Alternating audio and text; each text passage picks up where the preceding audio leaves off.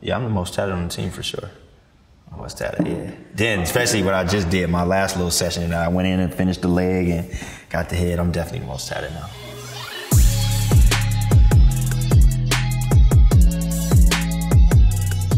First tattoo, I was 14 years old. Got my name, Terry, a crown over a basketball. So, you know, that's a 14-year-old type of tattoo anyway. But that's around the time where people around me started getting them. Going to middle school, like being in 8th grade, like the guys start getting their basketball tattoos. He was real young, but it's a blessing that I end up still playing basketball because I got a lot of friends that got basketballs on them that's not even close to, you know, making it to the NBA. It's a rosary in here. I got this when I was 15. Right here is my sister, her name Trey. This is before I had all this. I had the rosary, then I had Trey, then I had BJ. My sister and my brother. It's like when I'm at the free throw line, I do like this. I bounce the ball 2 times and I hit the left side of my chest. I've been doing that since high school, probably before that. I got a nice big angel like this. It like, feel it all out.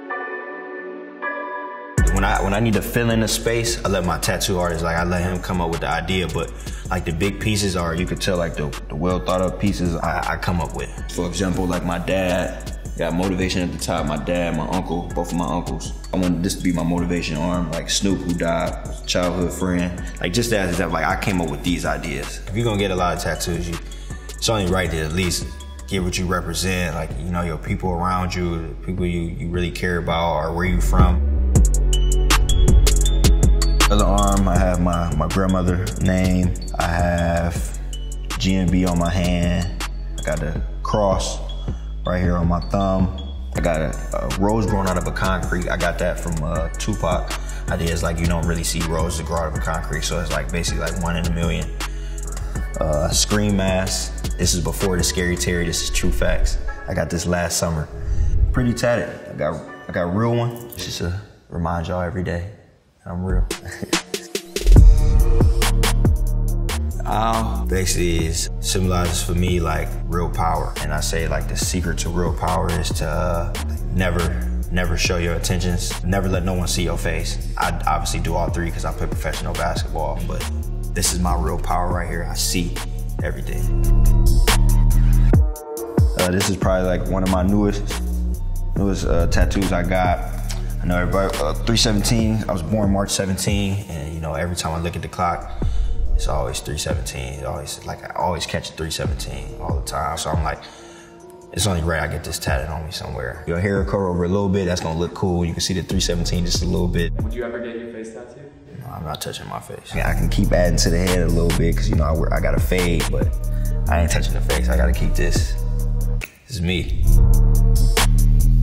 Always go back in and get tatted like right before the season, so I'm gonna have my tat man come to Boston once I settle down, and I wanna do something crazy on the back. Yeah, I wanna basically like do a tribute to like all the people that like was role models in my life. Guys like Rev Run from Run DMC, I wanted that lifestyle. I see things that he taught his kids, so I wanted to get him tatted on me.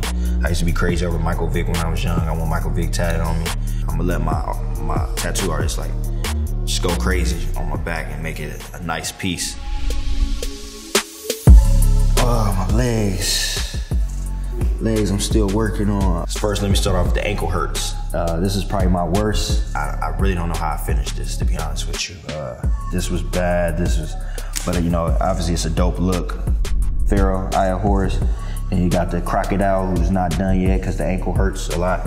And then you got the shark down here, it's not done because the ankle hurts.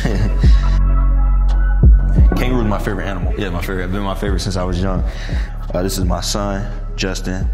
Basically saying he's the king of the jungle. We got the crown on top of his head. I'm smiling. This was probably the first tat I had on my leg, and it says, "God protect me from my friends, because my enemies I can handle." Like me, my mom, and both of my aunties got this a couple years ago. Yeah, then I got GNB tatted on me again right here. I kind of like started doing it on my own. This was last summer. My tattoo artist, he was like, you just, try to do yourself a little bit. So we drew it out, and then, I tried to go over it. He was just trying to teach me how to do it. And I did a little bit of the G, but it wasn't looking like a G. It was looking like another letter, so I let him finish it out. you heard of the tattoo curse? You get a girlfriend's name. I mean, I've seen it, I heard of it, but I'll stay away from that. I'm cool on that. I know about the little tattoo curse. I'd rather get my homie tatted on me than to get a girl tatted on me.